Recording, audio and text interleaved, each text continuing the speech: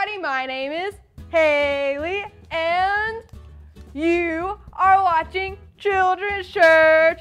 Today we're going to be talking about a story that is literally through the roof. And I'm not talking the dance move, raise the roof, because that's just no. Okay, so let's get into it. We're going to be talking about Jesus, who healed the paralytic.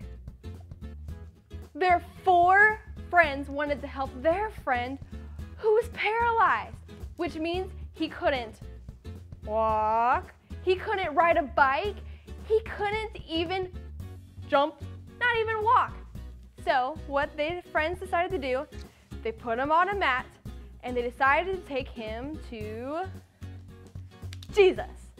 Jesus is the one, and he was teaching in a house in Capernaum. So Jesus was in the house. Normally he's teaching on by a mountain, and he's normally teaching by the mountain. He's outside.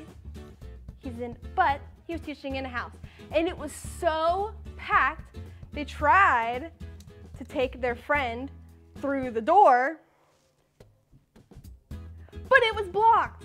Then they tried to go through the window.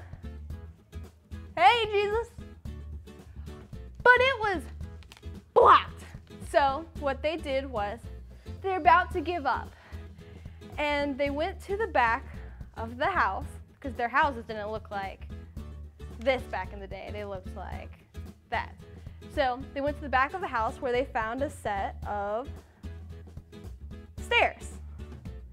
And they went up the stairs to the roof, because the houses didn't look like this, they looked like this.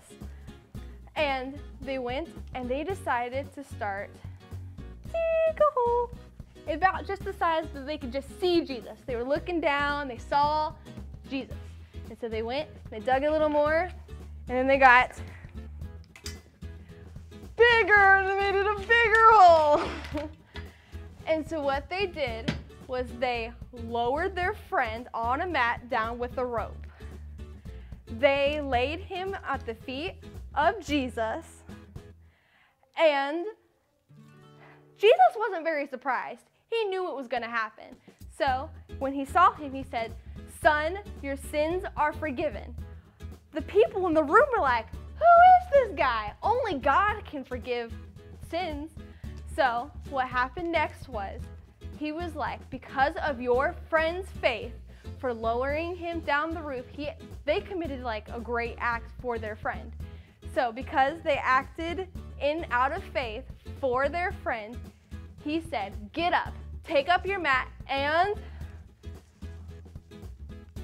walk." So he started to walk, and he walked right out of there. How crazy is it that God can forgive sins and he can heal and provide for us? I'm going to pray us out, and you go watch the rest of the videos. Dear Lord Jesus, thank you for the awesome day that you've given us. Thank you for giving us this lesson, and this lesson of a miracle, and just performing a miracle so that we will know that you are God. Thank you for giving me the peace to do this. In Jesus' name, amen. See you later.